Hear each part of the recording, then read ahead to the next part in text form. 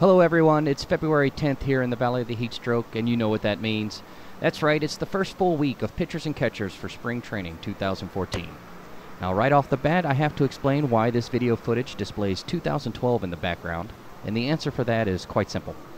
Last year, I decided I would no longer purchase consoles for my gaming experience, due in large part to having such a powerful PC for work tasks. I just couldn't justify gaming on consoles anymore because my experience on the PC was just so much greater in regard to visual appeal and frame rates, etc., as well as a lack of console exclusive titles, by and large. Now, having said that, I'll point out that the game I'm using to provide simulation is one of those exclusive titles. However, last year when I checked out the 2013 version, I decided it just wasn't enough of a difference from the previous year's version, so I didn't purchase that one. But now here we are with the PlayStation 4 and the Xbox One being released, and it's time to make that decision again. Frankly, I still don't think either console is going to perform as well as the PC system I'm running. But again, I find myself with the dilemma of whether or not to invest in one because of title exclusiveness. A decision made easier by the fact that the 2K series has been discontinued. There is another title coming from the makers of the show, MLB The Show, but that's not scheduled for release until April 1st, and mental note, that's April Fool's Day, so that might not be an accurate report either. In any event, in order to prepare for this season, starting now as the players report, I decided to use the simulator I had on hand to present these video reports, and I'll cross the console decision bridge in April should I find it necessary. So now, without further ado, let's talk Arizona Diamondbacks baseball. Alright, Trevor Cahill. Trevor started 25 games last year, with some work down in the minors after being placed on the disabled list in late June, early July. He was getting, it was a hip contusion. He was getting hit from line drives a little bit there in that time. He also kind of tweaked his pitching shoulder, so they sent him down for 3 or 4 games. Basic stats from last year were less than expected, to say the least, compared to his progression to that point. He really was the 1-2 guy. I thought he was going to be the number 1 guy against Kennedy earlier in the year, but who knows how he's going to start this year. Having said that, I'm sure there's going to be a place for him in the starting rotation this year as well, primarily because I expect to improve on his ground-out style of pitching this spring. He ends up throwing mainly sinkers of 88, 89 miles an hour consistently. It doesn't vary very much. And his off-speed comes in at 77 or 78, so that 10-mile-an-hour drop is pretty significant.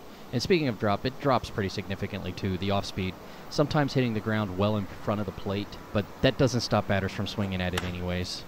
However, if the opposing team gets to him early, and he's just not getting the ball down in the strike zone, he can give up some big innings. Hopefully he'll return to his more successful form this year, and avoid injuries to get his numbers back up above 500. Last year he went a mere 8-10. Also, hopefully he'll get his ERA down closer to 3 than 4. Last year he was at 3.99 to finish the season, because I think the team will be able to put up 3 or 4 runs themselves this year, with Cody Ross returning, the addition of Trumbo enhancing the lineup and protecting Goldschmidt a bit, or vice versa. We'll see how Coach Gibson goes with it. I'd like to see that. Cahill's whip last year wrapped up at a 1.42, but unfortunately they seemed to come in the same innings and early, as I said before. He did manage 102 strikeouts last year, but that's not really how he gets his outs as a starter anyways. As I discussed previously, he's a ground ball pitcher, sinker ball pitcher, gets a lot of ground outs.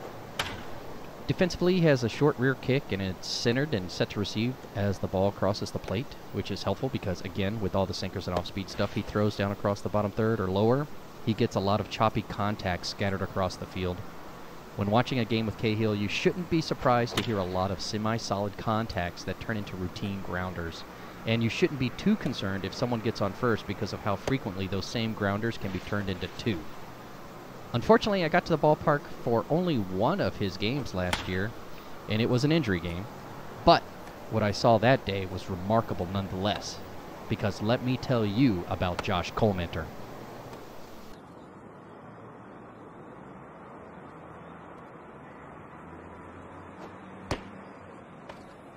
Josh performed exceptionally in his role as middle to long relief last year, including the game I was at wherein he came in during the second, I believe, to spell an injured Cahill, and ended up throwing a gem of a game. Josh comes at the batter with an over-the-top 12 o'clock delivery straight over the top, which results in a somewhat high rear leg kick, causing him to fall off slightly to his left. But his speeds reach high 88, 89 on the regular, and his off-speed comes in at about 10 miles an hour slower.